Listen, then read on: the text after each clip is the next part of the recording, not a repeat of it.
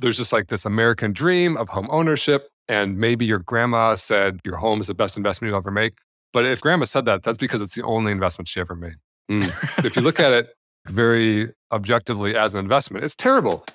Welcome to the Military Money Manual Podcast, where every episode is all about achieving financial independence in the military faster than before. We believe personal finance shouldn't be boring or intimidating. Building wealth can be simple, and financial freedom is the ultimate financial goal. Now, here's your hosts, Spencer and Jamie. Hey, podcast listeners, Spencer Reese here from militarymoneymanual.com. Thanks for joining us today. We have a very special guest with us, Jeremy Schneider from personalfinanceclub.com. He's also on Instagram at Personal Finance Club with over 400,000 followers.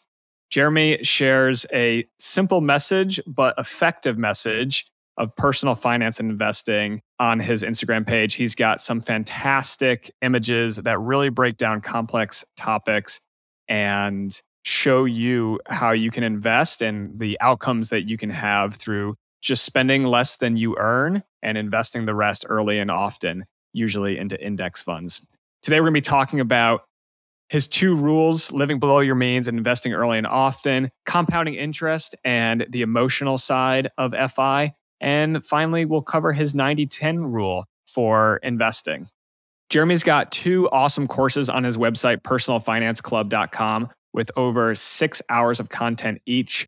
Index fund investing in 2022 and How to Money Like a Millionaire. 2 great courses. I've purchased both of them and I'm working my way through How to Money Like a Millionaire right now.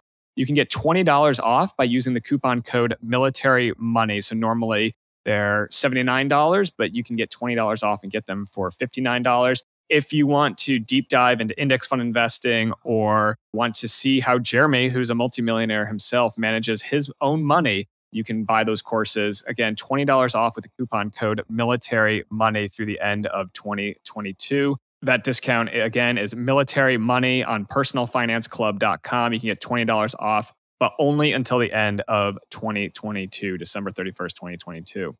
Without further ado, here's our conversation with Jeremy Schneider from personalfinanceclub.com. Jeremy, thank you so much for coming on the podcast. Really excited to have you today. Thanks for having me, guys. It's an honor to be here. On your Instagram profile, which recently just got a blue check mark, so congrats on that. Your first line is, you retired at age 36. How did you do that? Well, the word retired, I mean, it's kind of like a clickbaity, attention-grabbing kind of headline because it's people are like, what? But in short, because I had enough money such that my investments are likely to grow and sustain to provide for my cost of living for the rest of my life. And how I did that was, in short, I turned down a job offer from Microsoft in college. I started a company. I grew it for 11 years. I sold it at the age of 34. I worked there for 2 more years, and at 36, I quit my job. I sold it for $5 million. My share after taxes was about $2 million. And then my net worth had grown to closer to $3 million when I retired. I haven't had a real job in the last 7 years or so. And now my net worth is closer to $4.5 million. And so part of the personal finance stuff I preach is about spending less than you make and investing the difference. And of course, there's a big windfall for me in there. But before, during, and after that, I was also spending less than I make and invest the difference, because you can definitely burn through $2 million if you want to. But my number keeps going up because I'm investing well and not spending it all. So how did the Personal Finance Club come to be? Was it something where you got bored? Have you always shared personal finance tips with people? Yeah, we were just talking before the recording about how early retirement can also lead to an existential crisis. And so when I retired at 36, for the next year, I basically did nothing. I, did what people maybe would dream of doing. Every day was a weekend. I would travel. I would play video games, whatever. And then a year into that or so, I felt a lack of purpose in my life, a lack of tension. I wasn't like building anything. I wasn't growing towards anything. And I really didn't want my life story to be talking to someone when I'm 70 years old and saying, oh, I sold a company when I was 34 and I've been a piece of shit since then. Doesn't really seem like a great life story. So my passion, some people love flying airplanes or skydiving or much more exciting things, but I really like helping people with personal finance, Roth IRAs, index funds, TSPs. That is my jam. I think when I can talk to someone for 30 minutes and like see this shift or rift in the future take place, where now instead of being potentially broke or poor later in life, they're maybe retiring early or being wealthy. That pumps me up. And so that's why I started Personal Finance Club. Okay, so you sold your company after taxes about $2 million, and now it's $4 million. So how long did it take? Over $4 million. So how long did it take to double your money?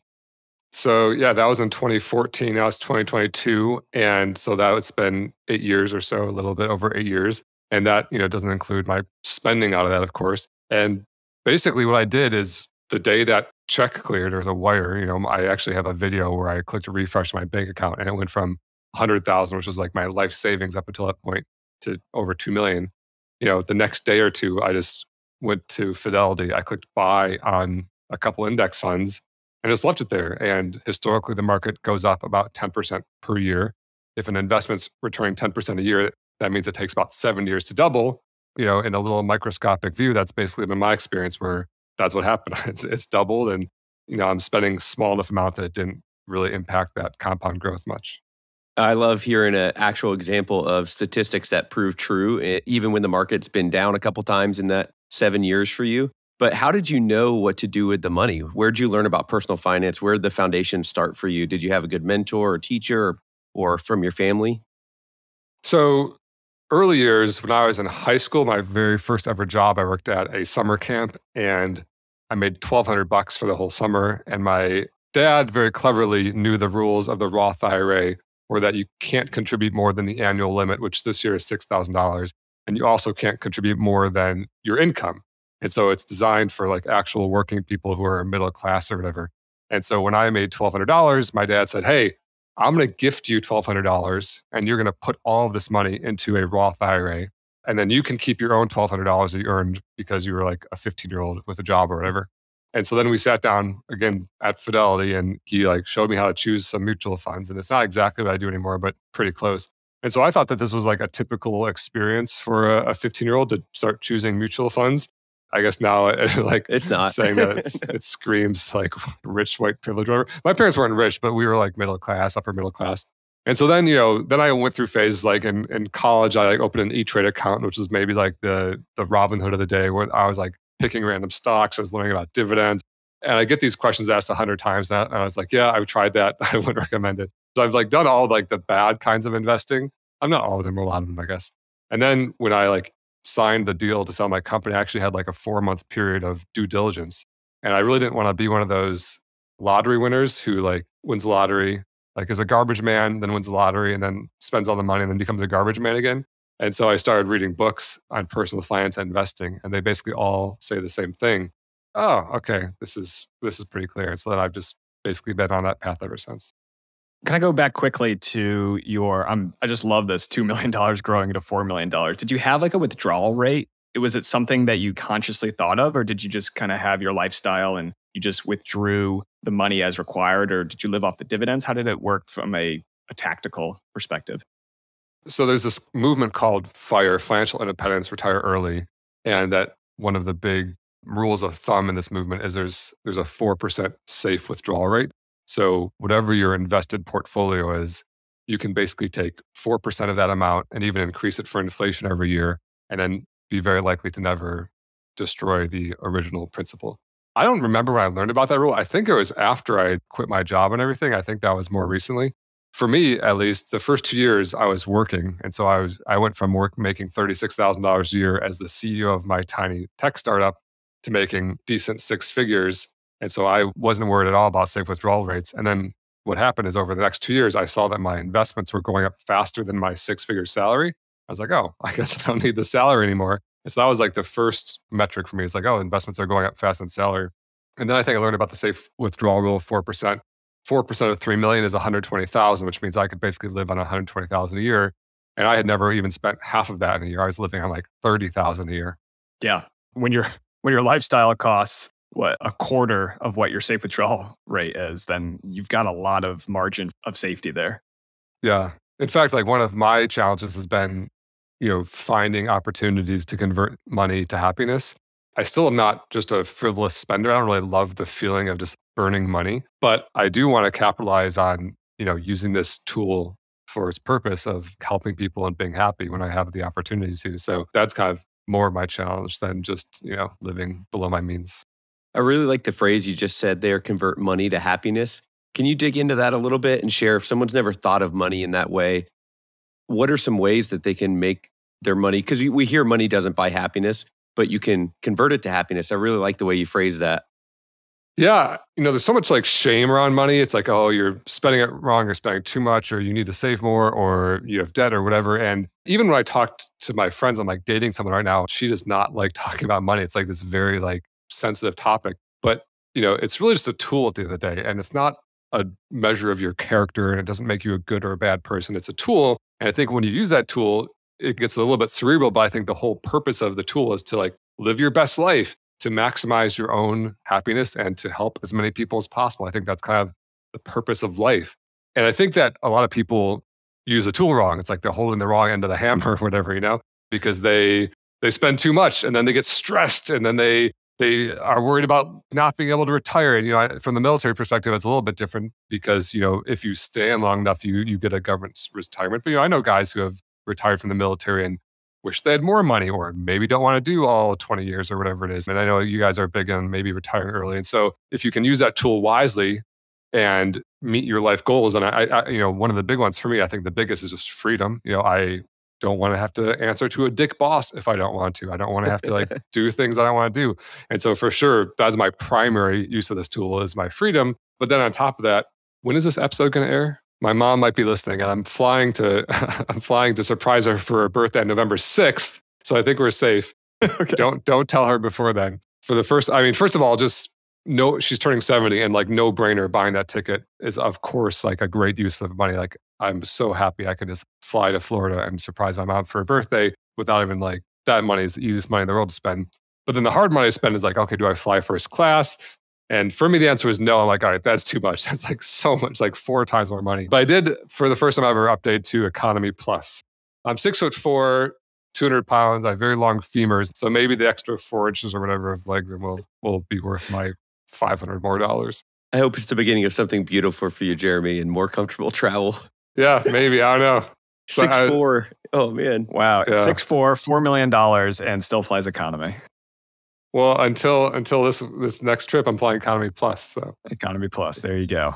Everybody just has the things that are important to them. I was doing a lot of travel over the summer in the States. I exclusively flew domestic first class because I was just tired of being part of the cattle car in the back. And it cost a little bit more, but a lot of it was free because I was travel hacking it.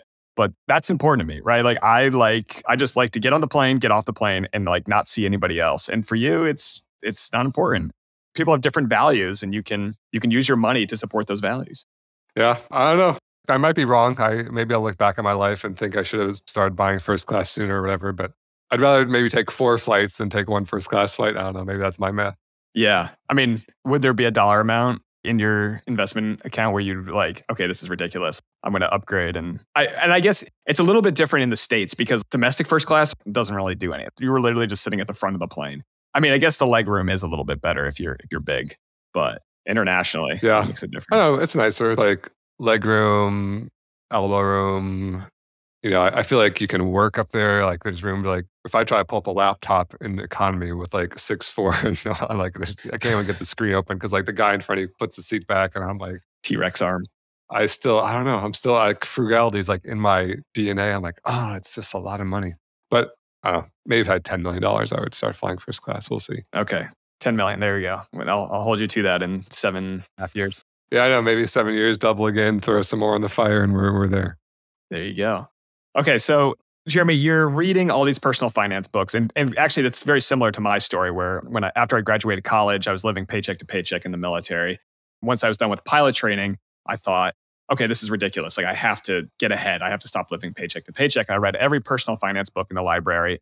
After the first 2 or 3, I was like, oh, they all say exactly the same thing. Yep. And is that where you got the idea for your 2 rules for personal finance? And maybe you should share with the listeners what your 2 rules for personal finance are. Yeah. So I basically have 2 rules to build wealth. Rule number 1 is live below your means. That means spend less money than you make. You make $500,000 a year and you spend $500,000 a year, you are broke. You have 0 at the end of the year.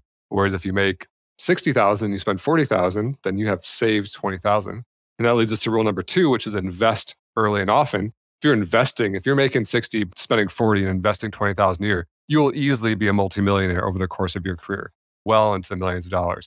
But if you just save it, you won't. Saving $20,000 a year is $200,000 over 10 years, $800,000 over 40 years. You probably wouldn't get to $1 million. And then, of course, there's the cost of inflation and stuff like that. But investing would be, 3 or 4 or 5 million. So spend less than you make, invest the difference. Those are the true rules. And yeah, you're right. Like all the books say the same thing. But the crazy thing is like everyone who's read 3 personal finance books knows this dirty little not so secret. But if you're just a 19-year-old kid in the military, you hear all sorts of stuff, F-150 leases and insurance scams and crypto and day trading and spending all your money and consumerism and capitalism just pumping at us through marketing at all times. And so what it seems to me and probably to you guys is like kind of like corny little rules like spend less than you make, invest the difference. I think people kind of need someone beating that drum every day, being like, no, this is still what to do. Don't get too tempted by that lease deal that you see on TV. Yeah, it's so simple, but not easy, right? And if it was easy, then everyone would just do it. Of course, yeah. I don't mean to be dismissive because it's not easy. It's kind of like, oh, want to be fit, diet, and exercise, of course. Right. But, both these things require tons of discipline, right? If you don't go and lift weights and run and everything, like eat super healthy, like that's hard to do. It's not easy. It doesn't come naturally to many people. And same for living below your means. It's, it's so easy to go on Amazon. It's like fun. It's like Christmas. They bring boxes to your house. If you're looking for an apartment, it's easy just to spend more money. Like, just walk into the first place you see and whatever costs it costs. It's hard to drive a cheaper car. It's hard to delay gratification with Amazon purchases. It's hard to be making all your meals at home versus like eating out a lot. And that's the stuff that is what caused you to go from spending $60,000 to $40,000 and becoming a multimillionaire. Yeah, one thing I've always noticed, and this is especially true when I was living paycheck to paycheck, is it's so easy to spend money and it is so hard to make money. And our system, our American capitalist system, and this is true in other countries around the world, but all you have to do, especially on Amazon now, one click, right? You just swipe and now you've spent, $20, $30, $40, $100,000. But to go and make $1,000, okay, you got to set up a bank account. They're going to send you the check. It's like this long process. And then eventually, and you have to actually perform work or services or provide value to people. And then eventually you're going to get paid. But to spend money, people are willing to take your money in a second. So fluid. Tap to pay. It's abstract. You don't have to get your hands dirty with the cash anymore. It's just a number that appears on a screen. It feels very abstract. And I'm susceptible to that. I walk into Chipotle. I feel like a Chipotle burrito used to be $9. I don't walk out of there for under 20 these days. I'm like, yeah, double meat, guac, whatever, the whole thing. But just because I'm tapping, it's just whatever. It's one tap, but I'm spending twice as much than if I was really trying to be frugal. Yeah. I mean, guac is always worth it, I think. So. I'm not saying I'm making the wrong decision, but I'm saying it just doesn't, there's no pain associated to it. It's so easy to spend the money. But yeah, I'm not maybe the first class, but I'm definitely past guac. Wow. Yeah. Okay. That's guac good fi. to know. I think we just created a new level. Guac fi. Guac fi. It's right above ramen fi or whatever. When you were hustling and working on your company, building up your company for 12 years, were you implementing your 2 rules during that time, or were you just living frugally, living below your means, and then kind of ignoring the investing piece and just your investment was your time that you were spending working on your company? I was, the first 2 years, my company made very little money, not enough to even support the most basic lifestyle. I think we made $14,000 top line revenue the first year, minus a few $1,000s in expenses, meaning I could maybe take home $10,000. And even this was back in 2003 or something. Even back then, you can't survive on under $1,000 a month. At least I couldn't living in Michigan. So I was living on credit cards. And so I racked up $10,000 in credit card debt that first year. So basically was surviving on $20,000 or so. And then the next year I racked up another $2,000 in credit card debt. And then by the third year, I was able to pay off all my credit card debt from the income from the company. And then I basically set my income fixed at $36,000 a year. I actually never gave myself a raise. I was the lowest paid employee in my company. As I hired people, they all made more than me. But on that $36,000, I lived on less than that. I lived on about $30,000 a year. And that meant I was able to max out my Roth IRA. My Roth IRA put in about $5,000 a year or whatever. Over the course of that 10 years or so was about $50,000.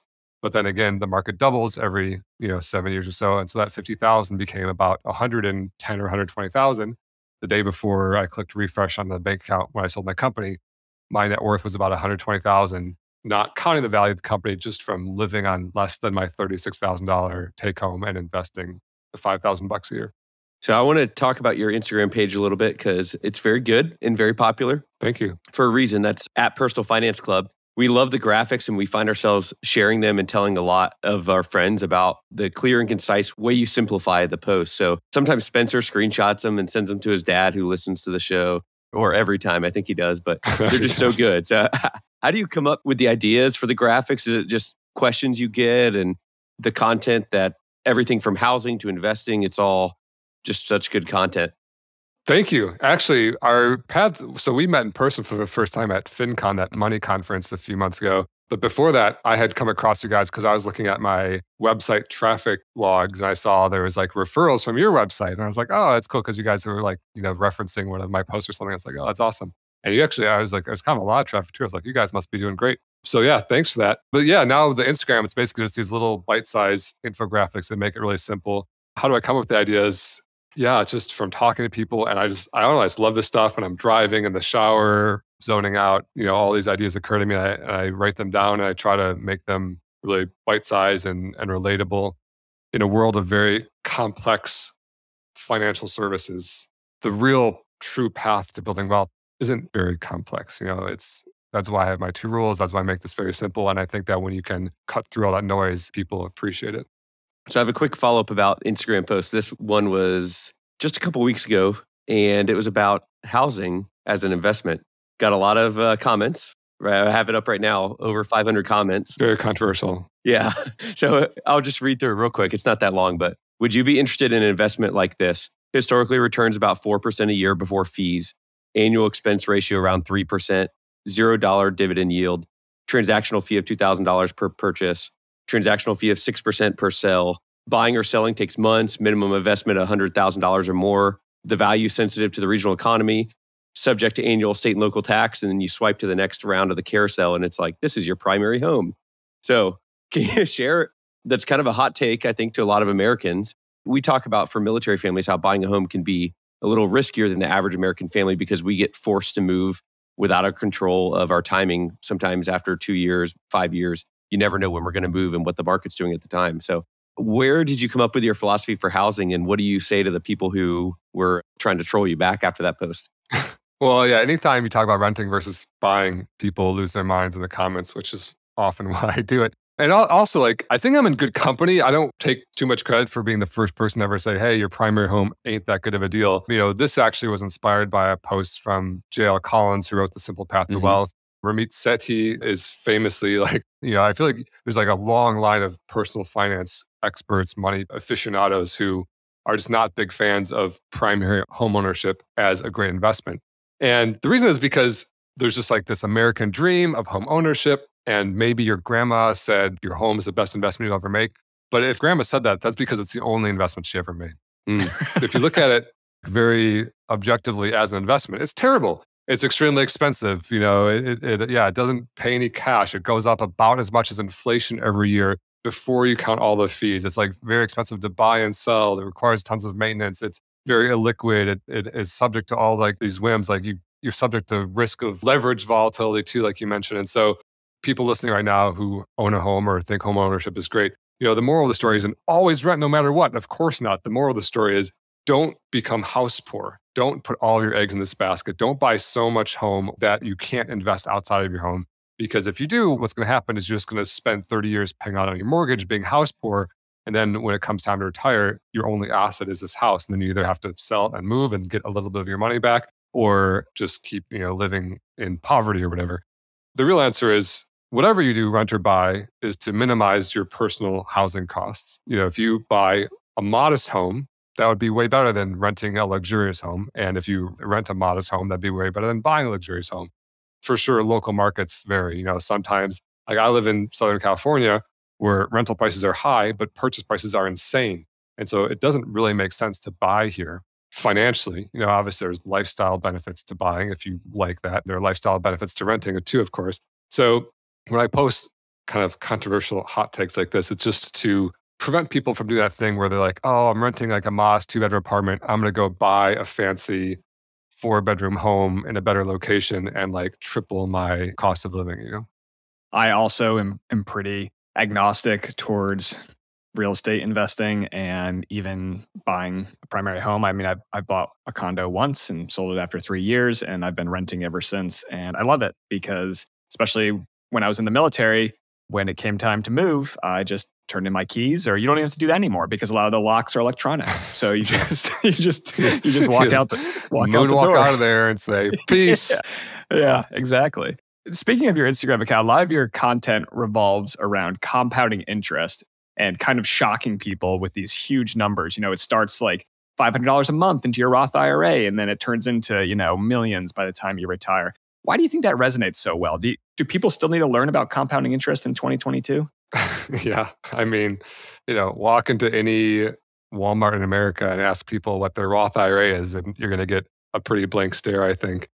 There's lots of facets to personal finance, and ones like don't buy that coffee people don't really want to hear. You know, I also think it's not really a fair critique. You know, like I feel like buying a Starbucks isn't what is keeping people broke. I think like the big like housing and cars and how they buy food and stuff are the big things they need to move, not those like the guac or the Starbucks.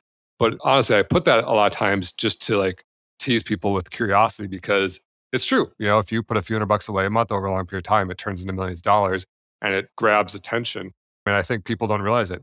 You know, one stat is that if you look at every 40-year period of the S&P 500, which is the 500 biggest companies in the US, it's, you know, what's inside of a TSP. There's no 40-year period where you could invest $250 a month and it wouldn't turn into over $1 million.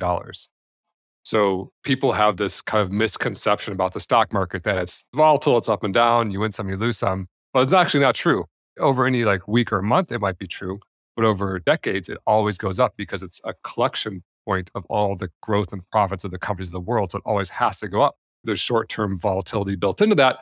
But over a long period of time, like I said, $250 a month has never turned into less than $1 million. The average is like $1.9 million. The worst was like 1.2 and the best was like 3.1. So exactly where you end up, who knows? Because that's the future that none of us knows.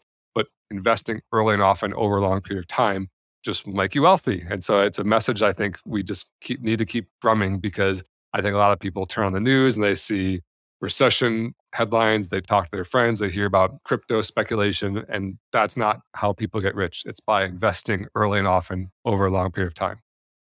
Yeah, I'm seeing a lot of posts on Reddit right now from young airmen and soldiers who are saying, you know, my TSP is down so much this year. Like, should I stop contributing to it? Like, what am I doing wrong? And it's just like, oh my gosh, like to be 19 or 20 years old and being able to buy the stock market 25% on sale. Yeah. Come on, man, just stick with it and, you know, expand your time horizon. Like you've been investing for 9 months. Like you came in, you're literally coming in at the best time.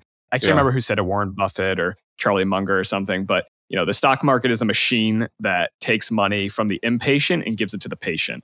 Yeah. And that's so true. And when you have index funds where you're literally buying the entire global economy, every publicly traded company, and a good diversity of bonds, it's hard to see a scenario in which you lose, right? It's essentially a sure thing, yeah. And the only way you lose is if there's some sort of global economic apocalypse where we're like not doing trade anymore or something like that.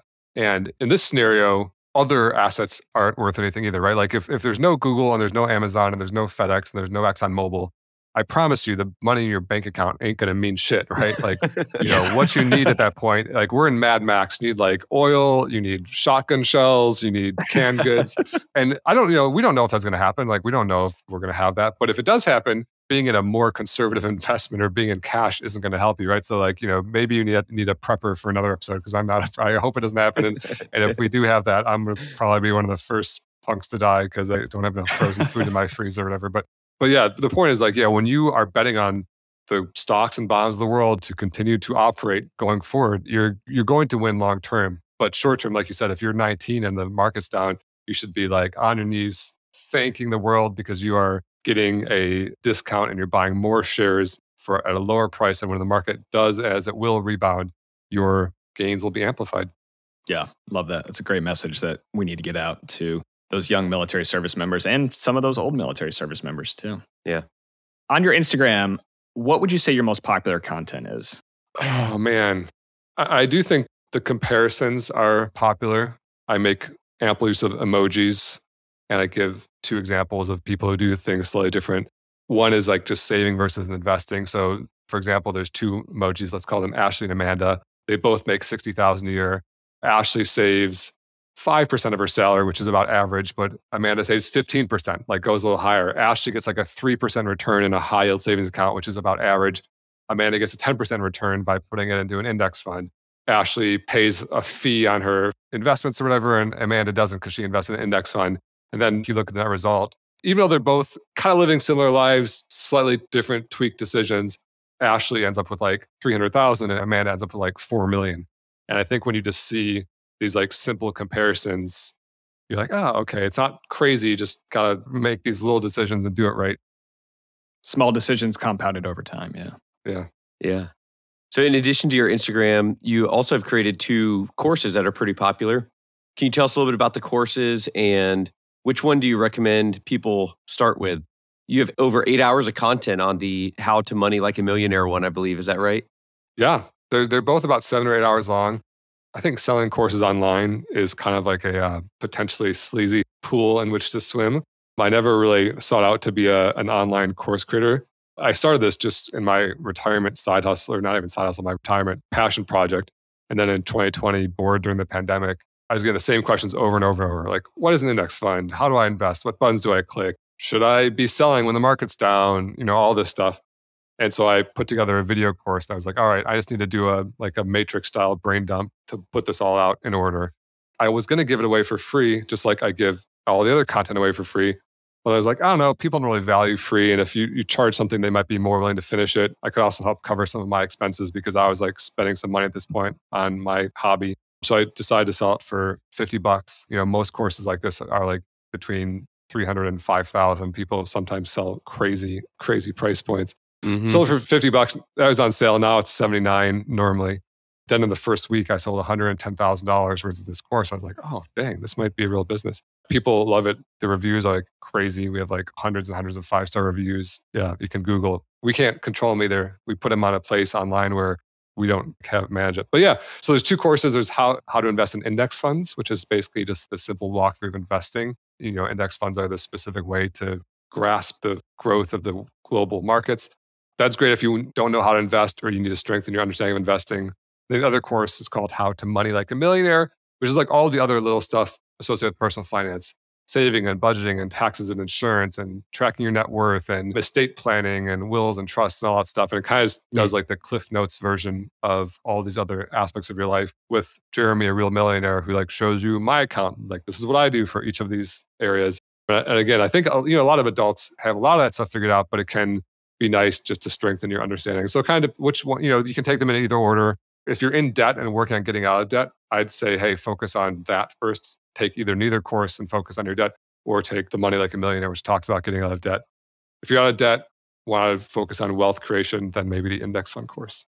I never understand like who has $5,000 sitting around to spend on a personal finance or like investing course. It just blows my mind that these content creators can honestly like wake up or look at themselves in the mirror selling something that is completely free. And I understand consolidated information has value, but like you're doing where you're selling, a couple courses for under $100. Okay, sure, whatever. But like when you start getting into the thousands of dollars, unless you're clicking the mouse for me to show me how to invest into a Schwab index, but I don't. Even that's not worth $5,000. Yeah.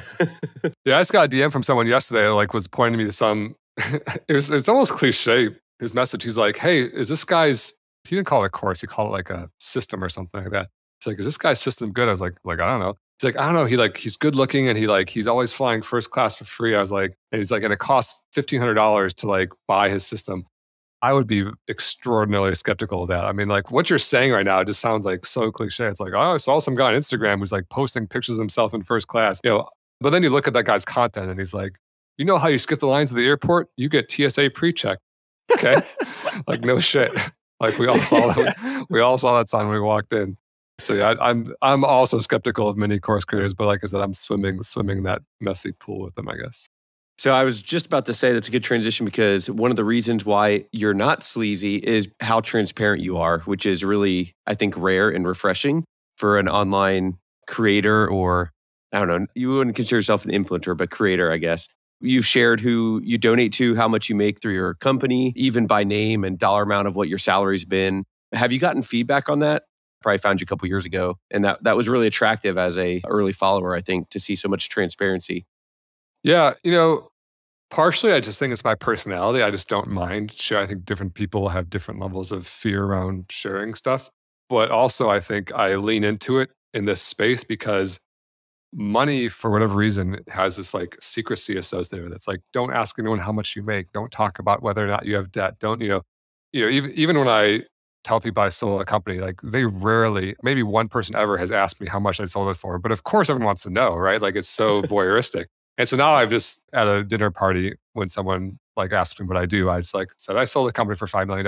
Now I'm an Instagram influencer or whatever, And I also say influencer because I'm like, yeah, I'm an awkward, nerdy 41-year-old white guy. I mean, you just got to lean into it. How else do you describe it? Yeah. Right. Everyone knows what an influencer is. Right. You can say content creator, or I could say I own like a financial literacy business, or, you could call it whatever you want. And to be fair, like, I don't think I'm like a traditional influencer because I don't do sponsored posts. We don't do affiliate deals. I'm not like out there like modeling bikinis or whatever, although maybe I should. Good money in that, I think. Yeah, not for me. I think I'd get canceled the next day. But yeah, I mean, I do just like transparency because we don't see enough of that. And yeah, even with my course, I always say there's no secrets in the course. There's nothing in the course that you won't find elsewhere in my content. It really is just a compendium of the whole thing in the A to Z format. It's not, this is the secret trading tips, because like there really isn't that secret stuff. Like if someone's telling you the secret instead of just using the secret, they're probably full of shit, right? Like if I knew what stocks to buy ahead of time, like I wouldn't be selling a course, and I would just be like trading on that information. I'd make $1 billion because I'm so smart. And so it really is just an educational tool. And I like to put in context of like, it's cheaper than, it's like a fraction of the price of buying a community college credit or something like that. And you're probably going to get a lot more value out of it. Not to knock community college. I'm just saying you pay for education sometimes. Yeah, absolutely. I think for the right person and in the right scenario, purchasing your course could change the trajectory of someone's life. And it could mean in 20 or 30 years, they're a millionaire. Whereas in the counterfactual, if they didn't buy your course and they didn't, invest the time to actually understand how to invest their money, then in 20, 30 years, they could be exactly where they are now and thinking, man, I wish I had just taken, extra 5 minutes or 5 hours and a week and actually study that stuff. And I think the thing that with your course that it does, and because I went through the How to Money Like a Millionaire, it's just you filtered, right? You've taken all this information and you present it in a way that people can relate to and can understand. And I really appreciate that you call a spade, right? And some of the things that you've done. I saw one post where you actually went and bought a universal index life insurance policy and went through all the lies and all the little hidden fees that were in there. I thought that was awesome. Could you tell people about how you did that and why you did that? Yeah, if you haven't heard of it yet, or you might have heard of it under a different name, there's this class of insurance that is permanent life insurance. And there's lots of types of insurance. And so I always like to preface this like, this isn't knocking auto insurance. This isn't knocking health insurance. It's not even knocking term life insurance if you need life insurance. But there's a special type of life insurance called permanent life insurance, where the insurance companies have created this Frankenstein of a insurance product that combines a death benefit if you die for your beneficiary with this investing, savings, cash value portion. And these are very high profit margin products for insurance companies. And so it's attracted this class of insurance salesmen who it's a crazy world. And people who know about it feel like I feel, which is I've never seen a group of people so dishonest in my entire life. You scratch your chin saying like, how much do they believe themselves versus are they drinking the Kool-Aid or whatever? But basically they pitch this product as though it's this superior investment and it has greater returns and there's no risk and you can be your own bank and there's no downside in it. Like they just go through this whole pitch. And like all good scams, there's like these morsels of truth to them, but the reality is much, much worse. It's also very, very, if you ask them a question, you just get this like talking point, you can't see it. And so I went on TikTok and just searched life insurance and clicked on the first TikTok that popped up and then I just bought it. I just clicked the link. I was like, all right, I'm going to do it. Like, let's, if it's so great, show me. And, and obviously I did it with the expectation it wasn't going to be great, but I don't know, like if it's so good, then if it was great, I would have stuck with it, of course. I went through a 90-minute sales pitch with the agent's permission. I recorded the whole thing. The guy just lied to my face the entire time. It was like egregious. If what they're saying publicly is bad, anything is bad, just wait till what they say behind closed doors, right? And then the 90-page policy arrived in the mail. I read every page of the policy, and then I just broke it down. And they never talk about the fees. They pretend like there are no fees, but the bitter reality of this thing is they're not magically creating more growth than you can from the market. What they're doing is they're just being a middleman between you and the market and just siphoning fees off. There's like a monthly statement fee, there's a premium fee, there's cost of insurance, there's a per unit fee, there's a cancellation fee, there's a index fee. It just adds up and up. And so like for my $200 premium that I was paying, about $90 was going to fees right off the bat. And then as you age, those fees increase because they keep charging you more and more for the insurance portion of that. And so what happens when you like drag the spreadsheet down 40 years later, it ends up eroding about 80% of your wealth. Instead of having $2 million, you'd have about $400,000 or something. That really boils my blood and honestly, that's $400,000 is actually like a best case scenario, because if you miss a payment, you stop paying, or they change the rules, or there's all sorts of ways these things can go wrong. And then you get zero. The policy just cancels and you get zero. And like these insurance agents never talk about this stuff. Whereas if like the market's down 20%, you're like, okay, I'm down 20% temporarily. You don't lose the money though. You're like, so yeah, they're dangerous, and I try to expose them. But they attack me relentlessly because the insurance agents don't like when I knock the product. So Jeremy, you mentioned that you don't have sponsorships on your Instagram account, but I think I remember over the summer, you had an auction where you were going to auction off a sponsorship, and you were going to be completely transparent with the sponsorship process and how it all worked. Did you ever go anywhere with that? I know I said we never take sponsorships, and that was entirely true until I polled my audience at one point and said, hey, do you guys want to like see the inside of a Instagram influencer sponsorship deal? And so I kind of did it as a little bit of a stunt. And so I posted an auction for $1 and just was basically like, any companies who want to bid on this, go nuts. And the winning bid was $10,500. And so it was thankfully by a company called You Need a Budget, YNAB, which is a product I had personally used and still use for 7 years.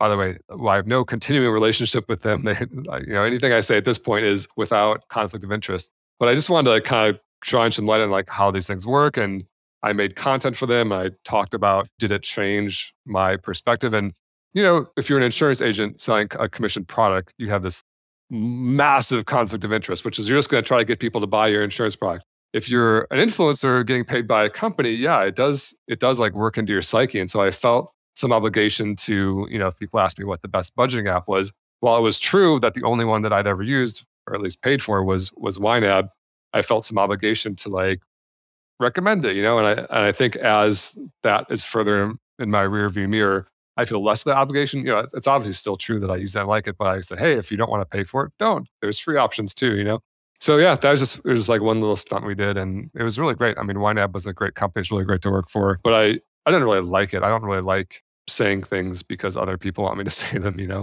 And also, I do think it like cannibalizes your audience a little bit. Our whole business model is we just only post good, authentic, helpful stuff for free. We just want it to be like giving all the time. And then when you put up ads and you're asking for stuff, then your audience kind of loses engagement. That's a good point. We're actually going to have Jesse Meekum, the founder of YNAB, on an episode, and we're recording with him later this week. Oh, that's amazing. I was on his podcast. It's one of my favorite interviews I did because for me, like I'm a fan of him and his podcast and his product. And he's like a really cool, nice guy. Great product. He gave me $10,500. So I at least like him $10,500. I still pay for my YNAB subscription though. I didn't get a free YNAB subscription somehow. Maybe I can but I almost don't want to. You should have written that into the contract. I know, but I do feel like then it's like, that's a free subscription for 100 years. Yeah, exactly. That's true. Yeah.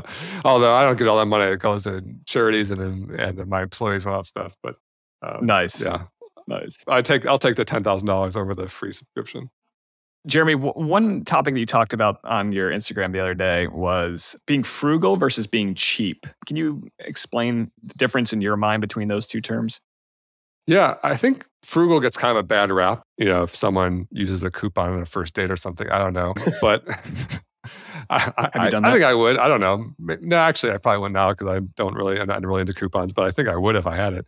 I'm sure I have before, or at least use a gift card or something. But yeah, I think frugal is just prioritizing value.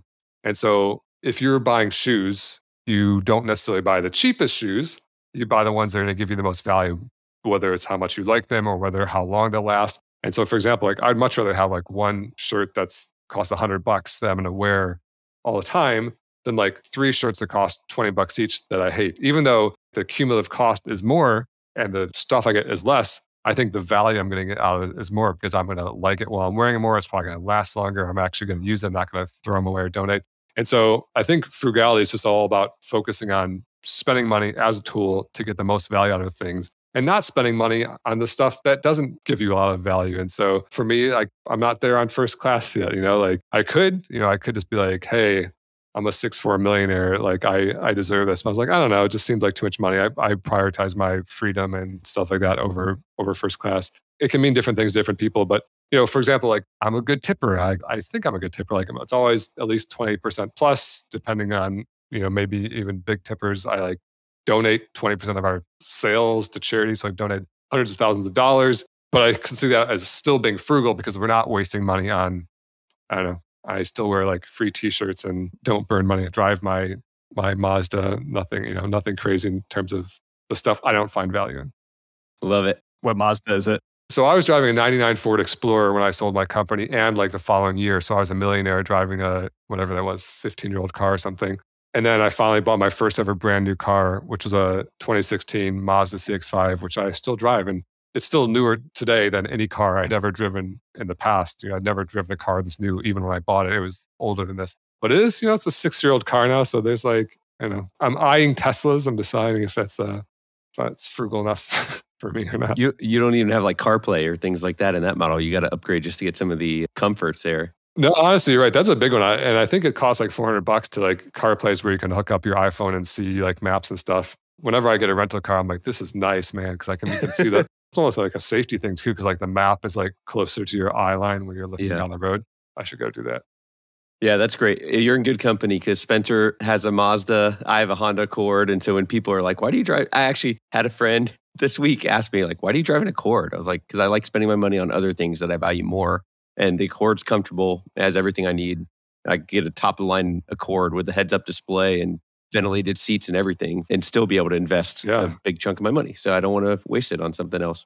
It's not going to break down. Yeah, the Mazda has like no maintenance issues, like a few like factory recall type things I've taken in for, but yeah, I'll take it. And no one really cares. Everyone's so worried about what people think about them. No one's worried about what other people are doing. Like I look down the street, like, oh, what is that parked down in front of me? An Audi? Like no one gives a shit. Like everyone's too worried about if people are thinking about what they're wearing or whatever, Exactly. That's a great lesson for a lot of our younger service members. For the listeners that are young soldiers just out of high school or maybe new officers, what kind of stuff as they get their first job and have real money, real adult money for the first time, what are some things that you recommend to people just getting started that can really move the needle in their financial future?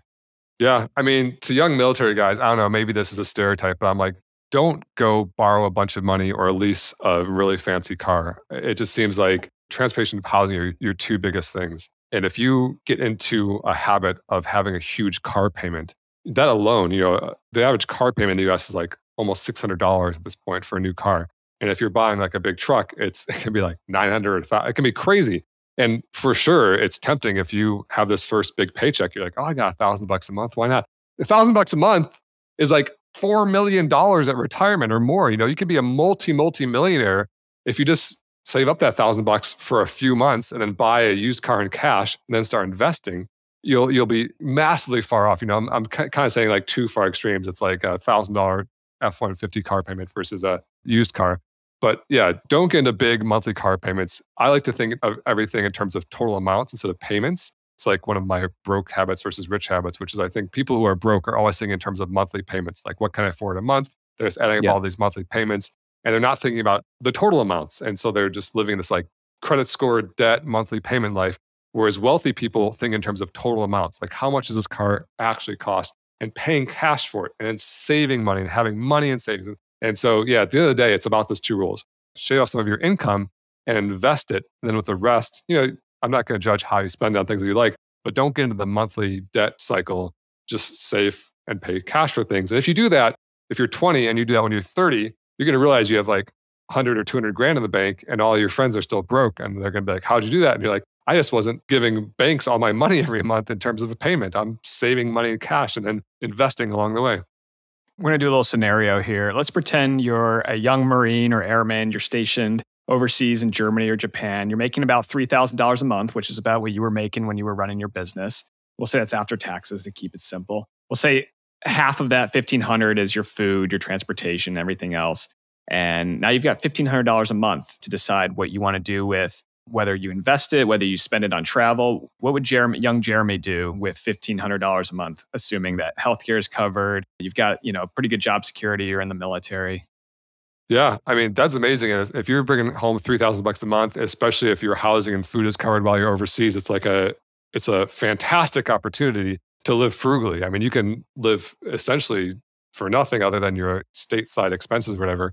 And so if you can like siphon off a lot of that into investing, then you can become magnificently wealthy. And so I would invest a lot of it, maybe all 1,500, maybe 1,000, maybe 500, no less than 500 for sure. And the first place that you can go if you're in the military is the TSP. Again, we were talking before we started recording.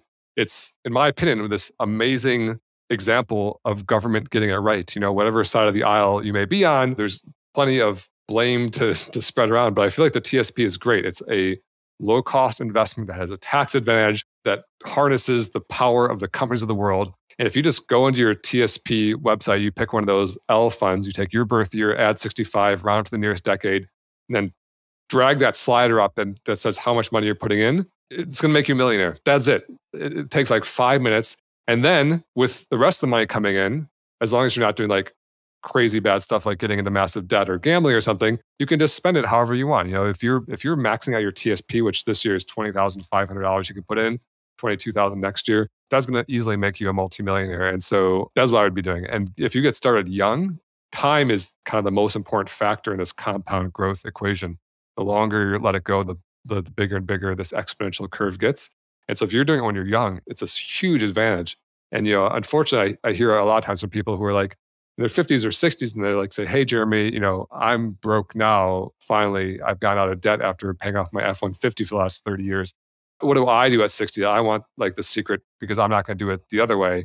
And the secret is there is no secret. You still just have to, the only other way to do it is just put more money in. What could be $500 a month when you're 25 might have to be like $3,000 a month when you're 55. And hopefully your income is bigger then, but take advantage of those early years and invest.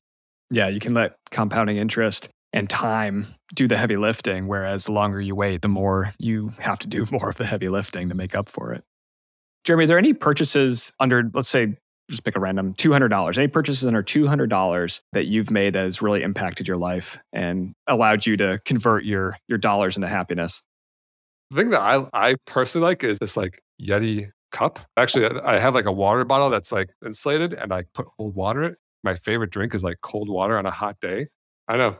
It's like one of those things, it's like not worth it in terms of how much metal is in there or whatever. Paying like $40 for a water bottle when you could pay like $4 for a water bottle. But man, just having ice cold water, I feel like that new wave of, maybe we had them when I was a kid and they're called thermoses or something, but just vacuum insulated water bottles have made my life so much better. Oh, that's a great answer. I love that. So you've been very anti-crypto, as far as I can tell, for years, looking through kind of your old posts on your website and on your Instagram. Where did that come from? Were you just upset that you missed the boat and you didn't get Bitcoin when it was $4? To be transparent, if I could go back in time, I would absolutely buy Bitcoin. I'm not dumb. I literally remember learning about it in 2010, and my background is I have a master's in computer science, so like I understand the technology. I learned about it in 2010. Bitcoin, I remember this day, is 6 cents a coin. And I was like, should I buy like $100 just in case it hits $1? I was like, no, a Bitcoin will never be worth $1. That's obviously insane. Like, why would this made up currency be worth what a US dollar is?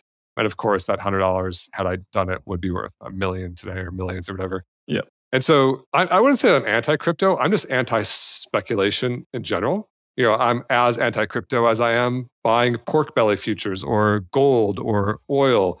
There's this class of stuff that isn't investing. It's just guessing what's going to happen in the future. The allure of the guessing is that crazy things can happen. You can get rich or broke much quicker, like you could in Vegas. But the downside is, over long periods of time, it's not the guaranteed path to wealth like index funds and real estate. There's things that go up in value and pay you while you own them. In fact, I have a cleaning person that cleans my house. One of the things I do spend money on. She comes every 2 weeks.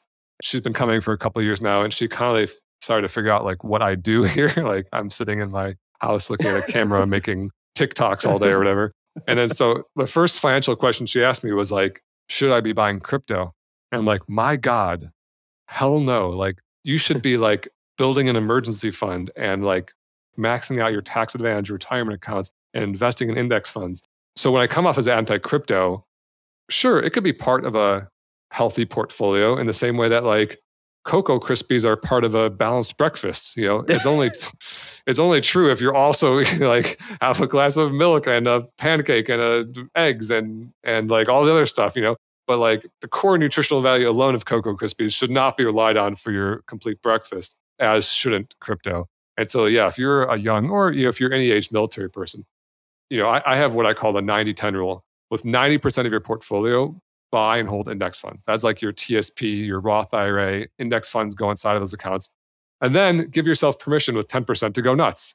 That's like the release valve on your FOMO. If you want to buy crypto, go for it. Get your TSP cooking. Then with your 10%, day trade, pick stocks, whatever there is, options, do all this other nonsense. I can't tell you which things, sometimes people ask me advice for that 10% portion.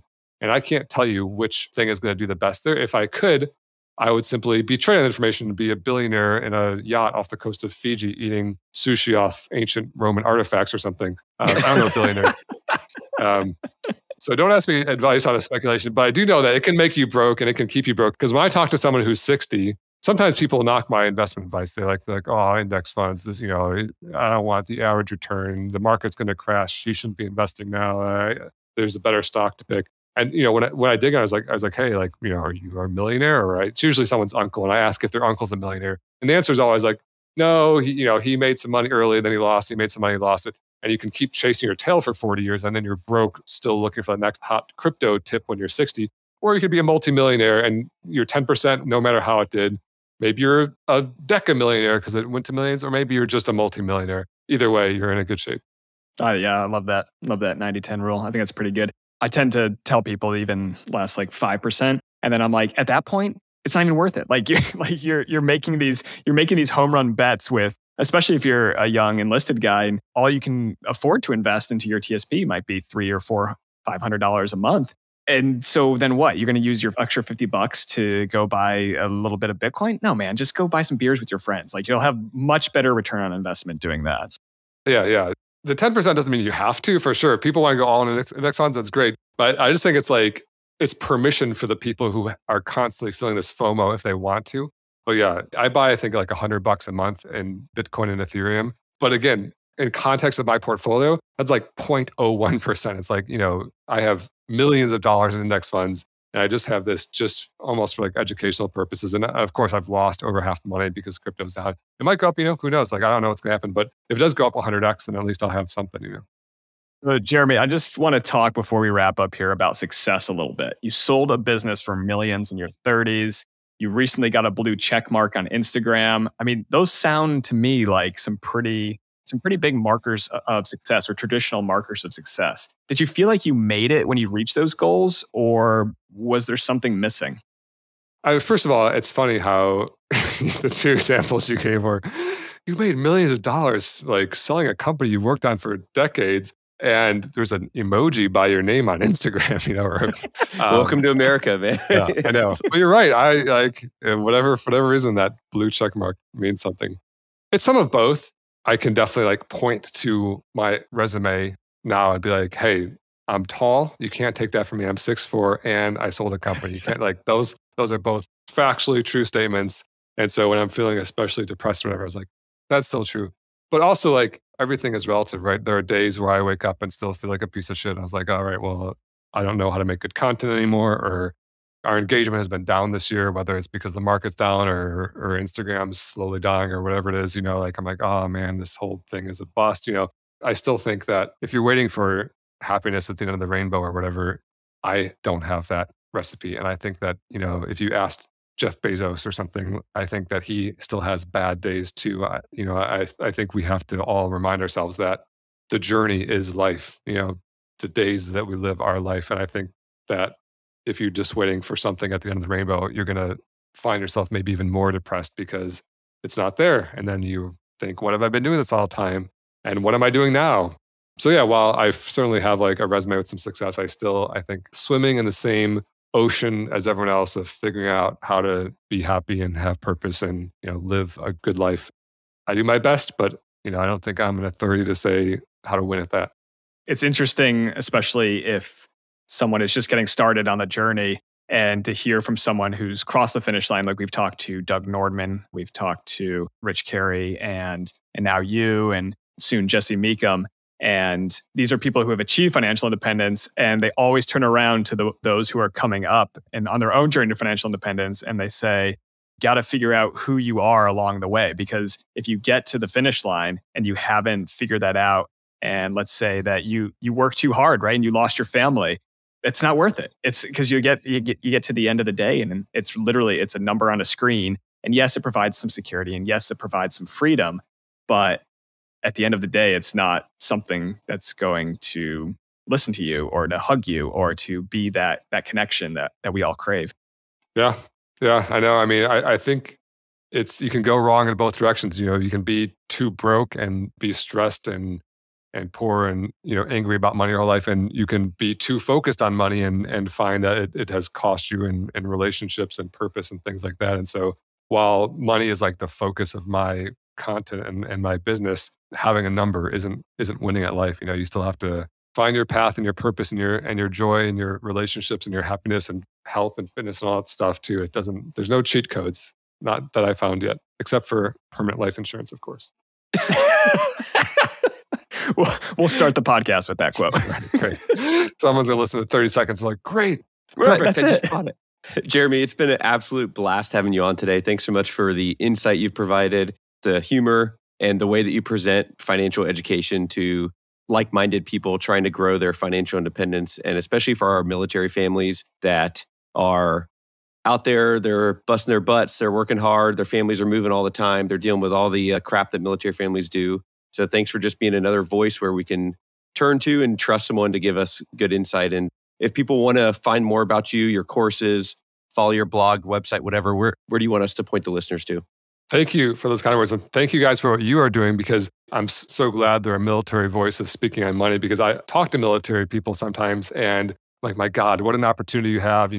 Can keep your cost of living low. You're young, like solid job, but I don't have the standing. I wasn't in the military. And so I think using your voices is so important. So thank you for that. But if you want to learn about index funds, you can find me at Personal Finance Club on Instagram, personalfinanceclub.com. We're on all the other social medias too. And if you want to check out that course, we're doing a special discount for the Military Money Manual using coupon code Military Money. It's usually $79 and we'll give you $20 off. So it'll be $59. So go to personalfinanceclub.com, click course, and then make sure to type in coupon code Military Money at checkout, and it'll save you $20 by the end of the year. And also, by the way, there's a 100% money back guarantee. If you don't like it, just email us and we'll give you all your money back, because we're trying to make you millionaires, not sell you junk. And we donate 20% of the sales to charity. It's just, we're trying to do the right thing, That's awesome. Yeah, I love how you've set that up, Jeremy. That's awesome. And thank you so much for that discount code. We will get that out to the listeners. And again, that's Military Money, no spaces. And you can get 20% off if you go to personalfinanceclub.com and sign up for any of Jeremy's courses there. Jeremy, thanks again for coming on the show. We had a great time, and hopefully we can get you on the show again in the future. I'd love to come back anytime. Thanks for having me. Wow, that was an awesome episode. I can easily say that Jeremy was one of the best guests that we've ever had on the podcast. Again, we covered a lot on the podcast. I'm not going to do it justice by summarizing with just 3 bullets, but remember Jeremy's 2 rules of living below your means and investing early and often. Also, understanding the impact that compounding interest can have on your investment success, and focusing on not just on the money side, but also the emotional side of FI. And then finally, we covered Jeremy's 90-10 rule, where 90% of your funds should be invested in index funds. And then if you want, you can invest 10% into other alternative investments. If you got any questions or feedback, you can message us on Instagram at Military Money Manual or email podcast@militarymoneymanual.com. We love getting questions and messages from our listeners. We appreciate you joining us today. We're grateful for all of you listening. Keep sharing the podcast with your friends, family, and coworkers. Leave us a 5-star review on Apple or Spotify, and we'll catch you on the next episode of the Military Money Manual podcast. Thanks so much for tuning in to this episode of the Military Money Manual podcast. If you're enjoying the show, please feel free to rate, subscribe, and leave a review wherever you listen to your podcasts. This helps others find the show, and we really appreciate it.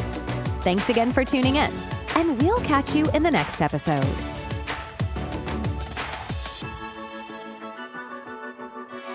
Hey guys and gals, Spencer here again. Before I let you go, I want to let you know about two things. First, my 100% free course. It's called the Ultimate Military Credit Cards course, and you can sign up today at militarymoneymanual.com/UMC3.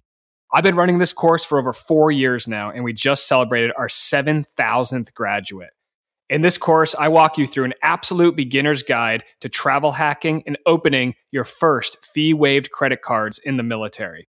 Again, you can sign up today at militarymoneymanual.com/UMC3. It's 100% free, no spam, and you can unsubscribe at any time.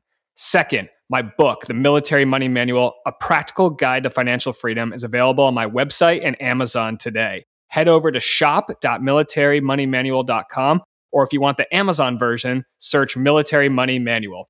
This is the book I wish someone had handed me on my first day in the military. In this book, I cover the exact money tactics and investment strategies I used on my path to achieve financial independence while I served in the U.S. Air Force. The book is the best personal finance book specifically for you, whether you're an active duty, guard, reserve, a military spouse, enlisted, or officer. Any ROTC or Academy cadet can benefit from the tactical and strategic advice I lay out in the book. But don't just take my word for it. Here's 2 reviews of the book. Ryan on Goodreads.com wrote, "The most comprehensive investing personal finance book specifically written for military members I've read so far. This book should be handed to every new LT at commissioning." Matt on Amazon said, "This book is incredibly straightforward, easy to understand, practical, and useful. This book should be on the Commandant's reading list." Thanks, Matt.